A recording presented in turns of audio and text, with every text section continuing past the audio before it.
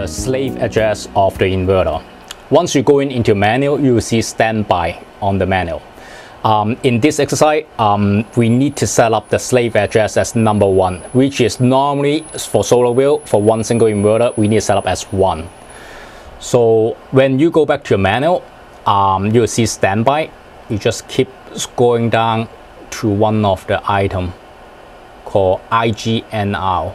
You hit enter to go into the setup. In this inverter, it's set up as O2, but we want it to set up as O1, as slave address 1. So we keep as O. The second one, we're using the up and down arrow to change it as 1. Hit enter. It will say you confirm. Yes. Normally, you should double confirm it. So you should be going back to IGN now again.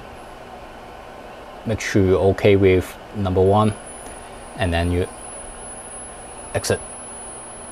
That is how you set up the slave address.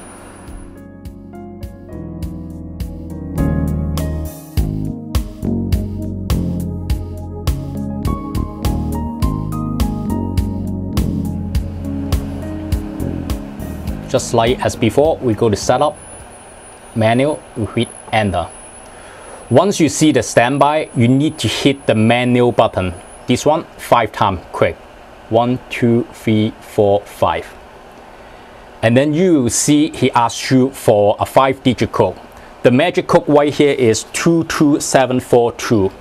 You're using your up and down arrow to select the digit you want. Hit enter to go into the next one. 7.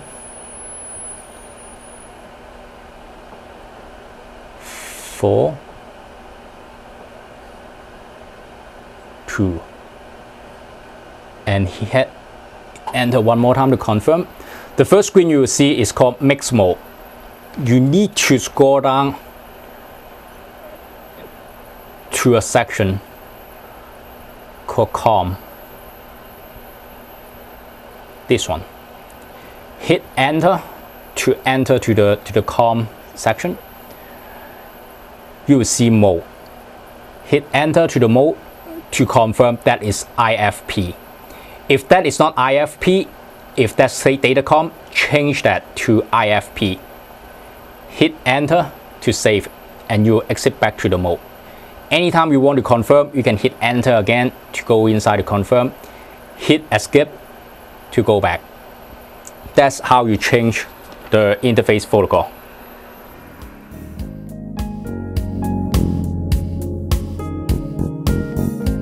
Going back to the mode, and then if you hit the down arrow going to the next section, will be IFP again. Hit enter going to IFP. The first thing you will see is the board, which is the board rate we need to set up. Hit enter to go into the board rate setup.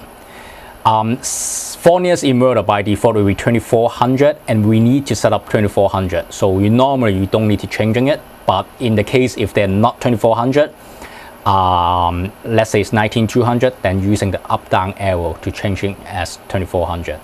Hit enter to save, and hit escape to exit, and you are done for the setup.